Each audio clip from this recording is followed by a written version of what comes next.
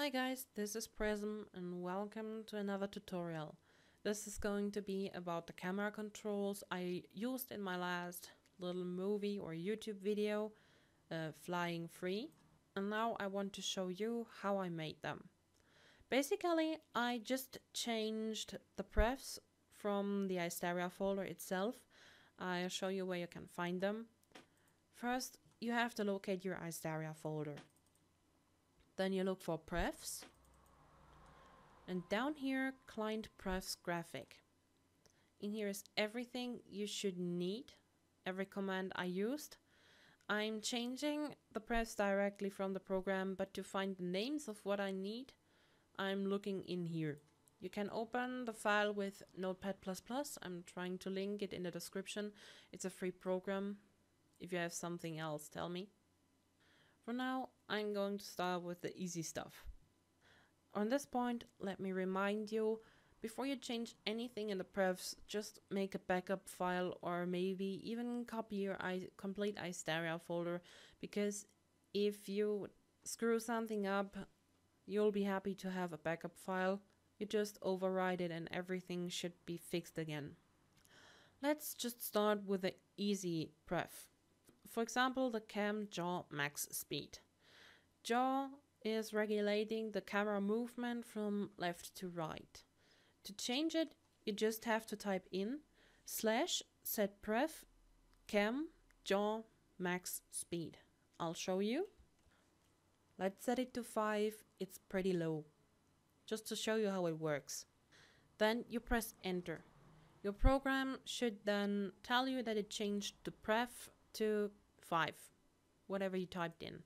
And then you see your camera movement is pretty slow.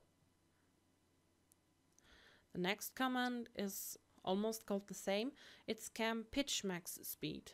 Pitch regulates the speed from a camera movement up and down. You just type in again /setpref cam pitch max speed. We can set this to 5 again, just to show you how slow it is. Then you press enter again, and both should be set to 5. Then you can make some nice and slow movements around your character. The next pref I wanted to show you is about the third person view you're having right now. As you may recognize, the camera movement is not pretty smooth. I don't like that in my videos. So I type in /setpref third person camera follow tension. Setting it to 2 will make a nice and smooth rotation around your camera character. The camera kind of lags behind of your character. I made a lot of my scenes in my video FlyingFree. One makes a nice and smooth motion as well. The lower you go, the stranger or the more your camera is lagging behind your character. You can try around with that a little bit, even a negative. But I wouldn't suggest that, because that's causing some really weird camera movements and you don't want that. Yay! You can try around a little bit, but I wouldn't suggest negative. Let's set it to 2 again and fix the camera. Anyway, another movement I made, for example, as you see it in the video FlyingFree, let me show you. This one is if you set the third person to a really low value, for example 0.1, you just fly up, set your camera behind you, then you fly down again, and then you start running. This is causing a pretty neat effect, like in the Entombed Dragon scene from FlyingFree.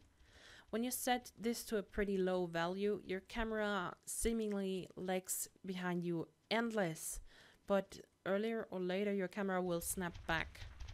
But you can create quite some nice effects with that.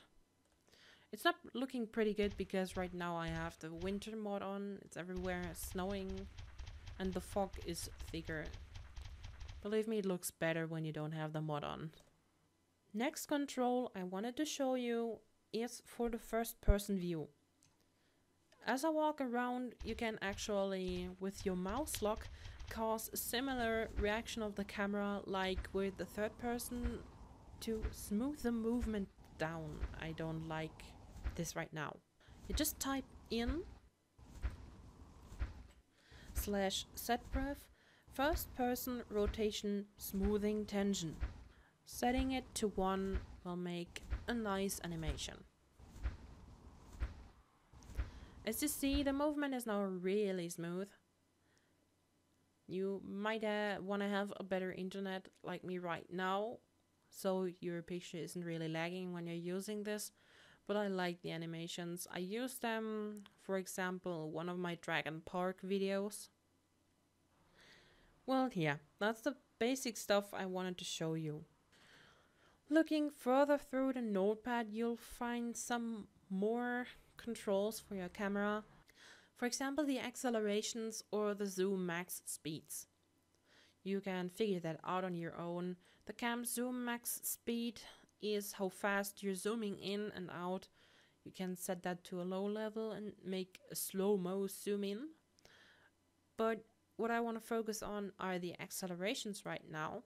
The accelerations are used to control how fast, aka slow, the movement of your camera is starting or stopping when you're pressing a key on your keyboard. For example, the cam zoom acceleration. Let's try that out. You type in again /setpref first. Then you press your zoom button. Then you see your camera movement is starting really slow. Now I release the button. You see it's pretty slow. Anyway, with the acceleration you can create some pretty nice effects around your character. Another trick I wanted to show you, I heard it from another character I've been asking for years actually, is how to zoom out sheer endlessly in the game. It's actually possible, but nobody knew it until Kaigera could tell me. In order to do this, you first have to type in /setpref, then developer true. This is kind of setting you into a developer state.